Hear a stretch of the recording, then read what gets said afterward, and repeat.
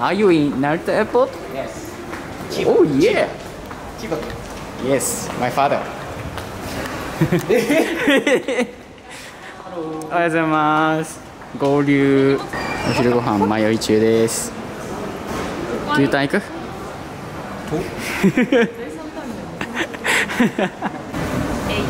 うどん。来たのに明夫先生が来ている。やった。俺たちカツを入れたの。お、おいしいです。池田も一緒に行けなかった。おいしいです。行きです。ラスト飯はパスタ。パスタ。まさかの和食じゃない。混んでたね。ね。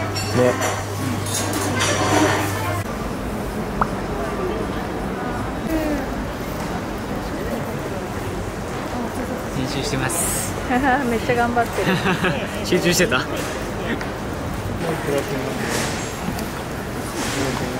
B さんブラザーズ。意識低く。いや、B さんあれなんですよ。高いこれ。俺生まれた時から履いてるらしいっすよ。B さん。俺も。B さん履いて生まれてきた。やっぱりルフィリスペクト。帽子足んなくない？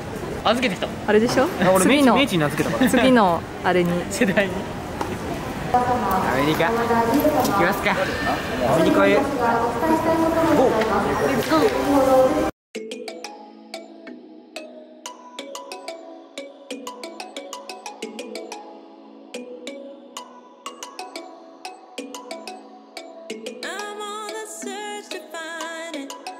ラバリボーイズ。ブー。下手。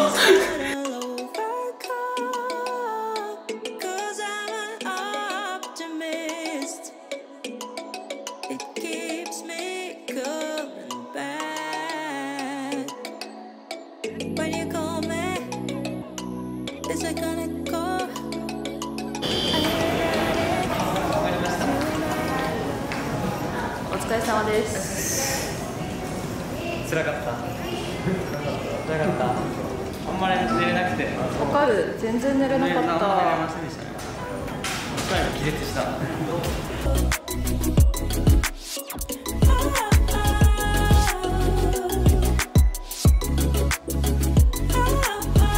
ご紹介お願いします。今回頼んできたのは、はい、こちら。おチキンサンド。チキンサンド。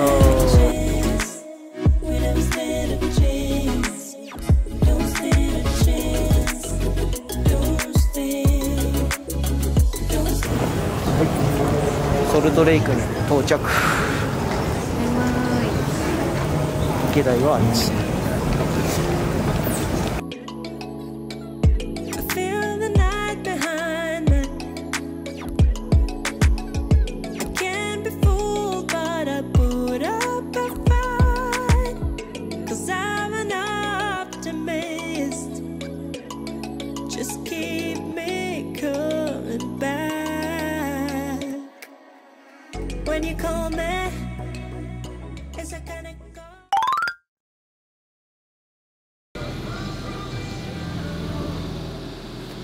これから最終調整に行きます。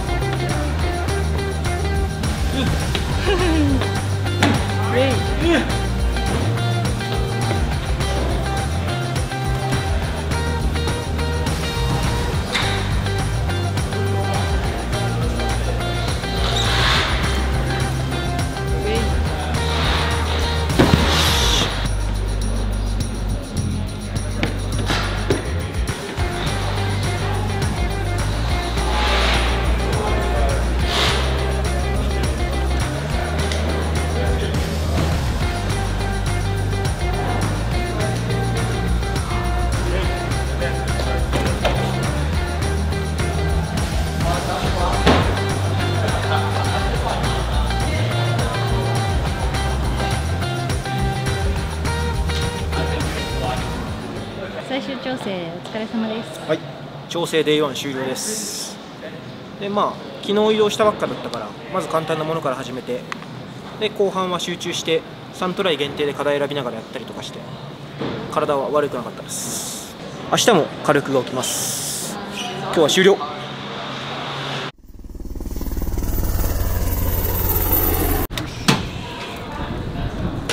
し。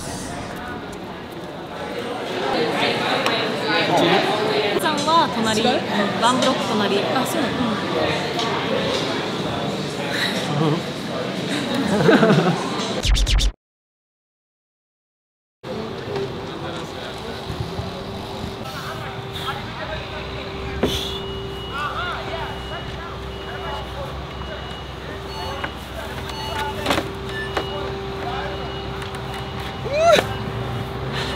標高高いっす。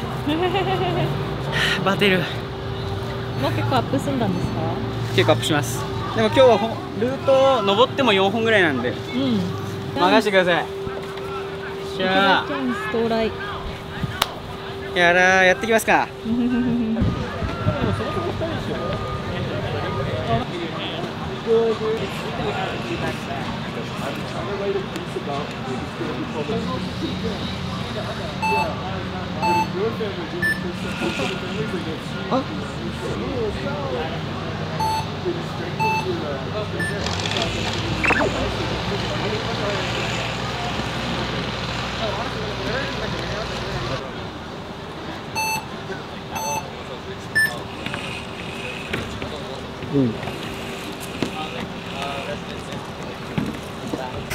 滑るどうだろう、あと2本ぐらいやって終えるけど、プラクティス1と2は 7.0 だっけ、70でした。壁の感じつかみながらだよね。やるだけ全然違うし。いや、だいぶ違う。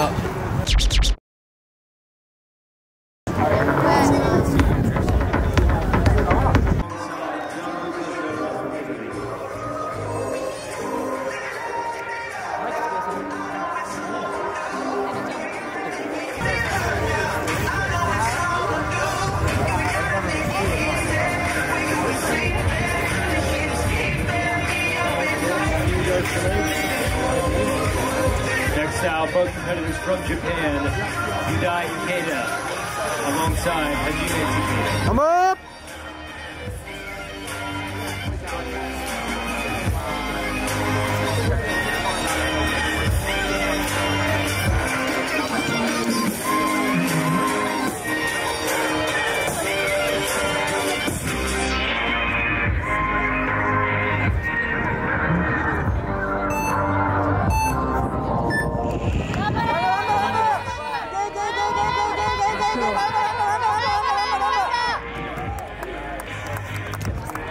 まあじゃあ議題あ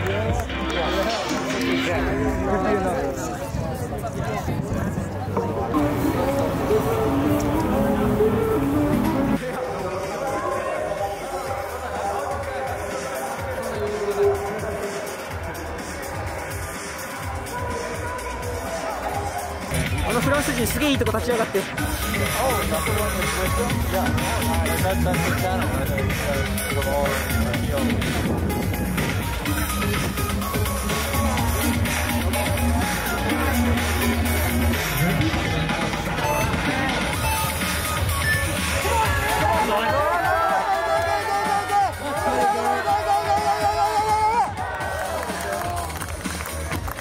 どうだ、ちょっとわかんねえな。池田くん。突然落ちしました。めちゃめちゃ残念だった。ダメやな。むずいな。ちょっとコンペの仕方教わります。Let's go!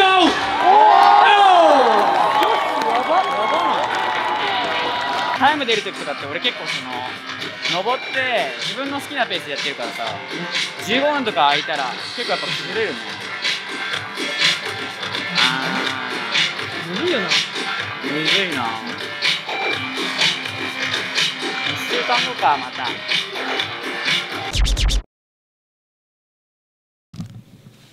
い、おはようございます。今朝の6時ぐらいなんですけど、日は5時起きで、6時45分に出発なんで、今から体のアップをしてジムに行きたいと思います。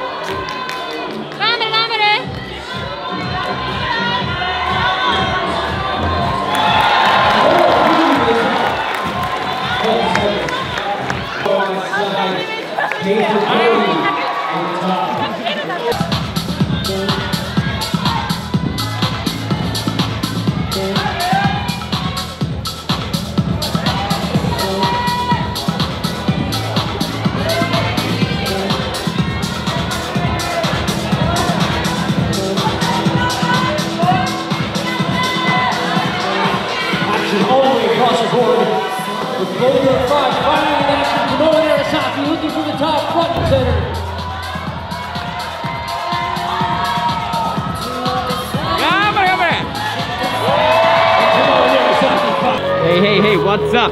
Yeah. ええやん。オフです。Good job. どうでしたか、コーチ。これは良かった。いいのですか。期待できます。お、期待できちゃいますこれ。できちゃいますね。でも俺3とかいい感じにコントロールしてたんです。ああ、そうですね。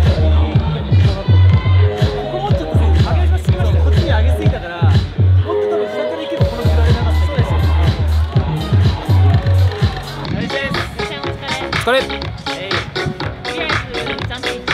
そうだね。なんか結構思ったよりも気温が低くて、で1課題目が関係者って分かってたからちょっと緊張感あったけど、1から結構落ち着いて最後までいけたかなって思ってます。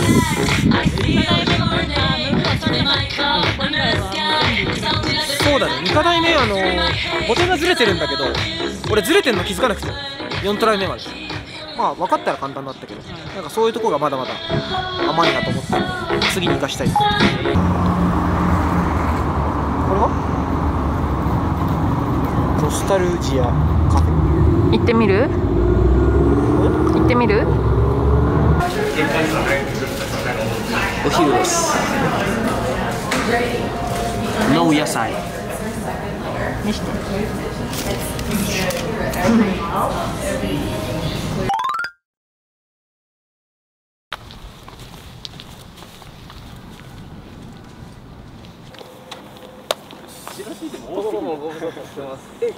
今日あったかいしね。昨日あったかい。はい。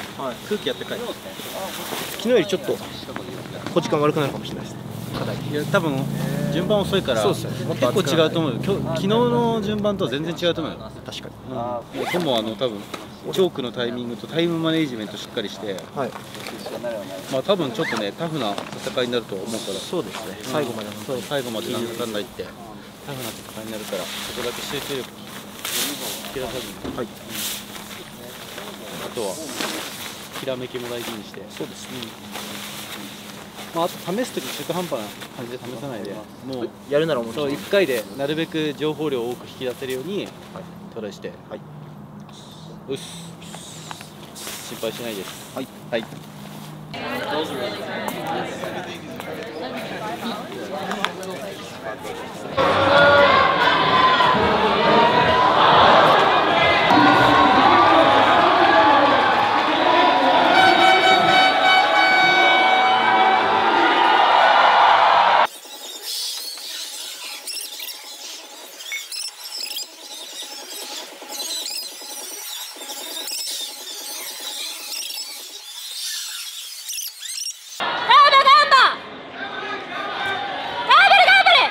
トモが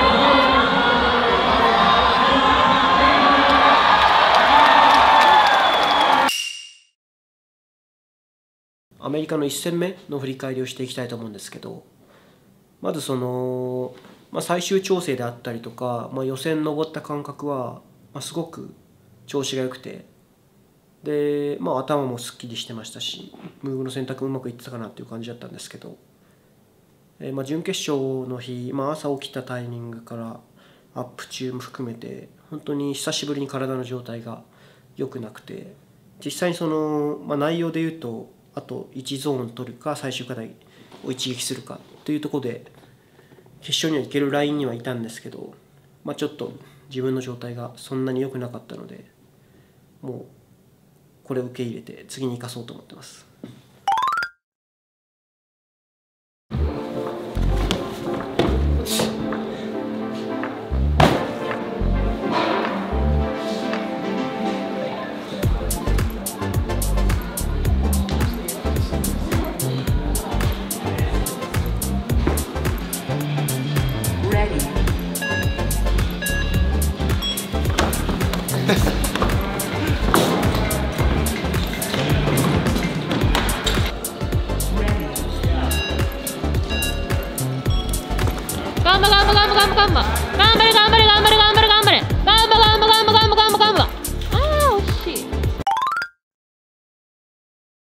Next up, ladies and gentlemen, on the left side from Austria, it's Tobias Ponder. On the right side from the USA, Joe Goodich.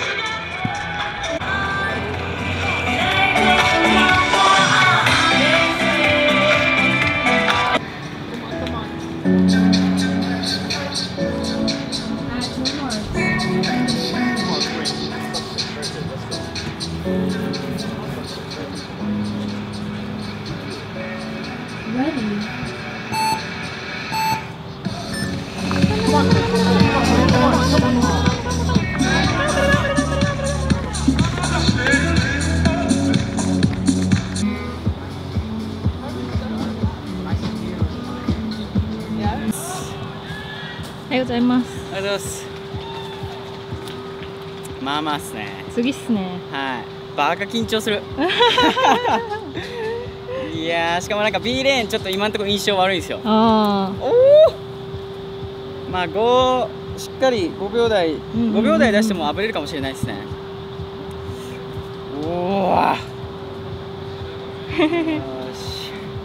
楽しんできてください。はい。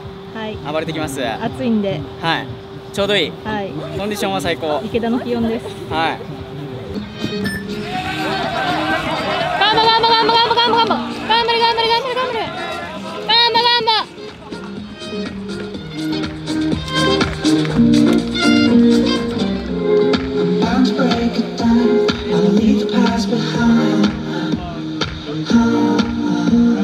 ソルトレイク第2戦どうでしたか？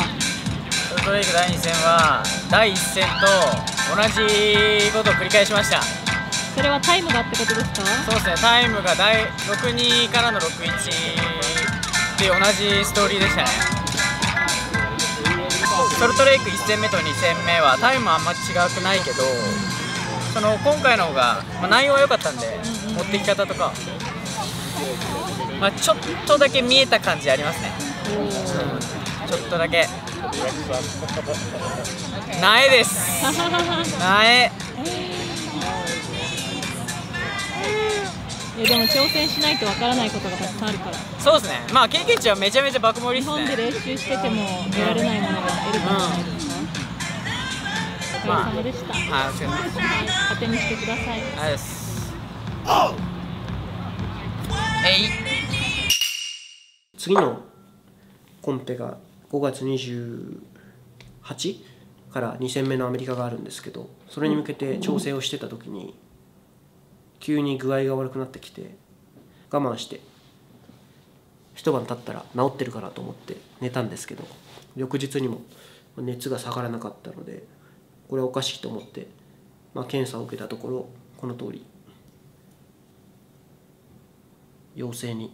コロナの陽性になってしまいました。応援してくださった皆さん、すみません。2戦目はコロナのため出ることができませんでした。実際、1戦目のアメリカもうまくいかずに、年間ランキングを考えた上ではやっぱり次のアメリカでやっぱり優勝しておきたいところだったので、すごく苦しい場面ではあるんですけど、まずは今この状態をしっかりと直して次に切り替えてやっていきたいと思うので応援よろしくお願いします。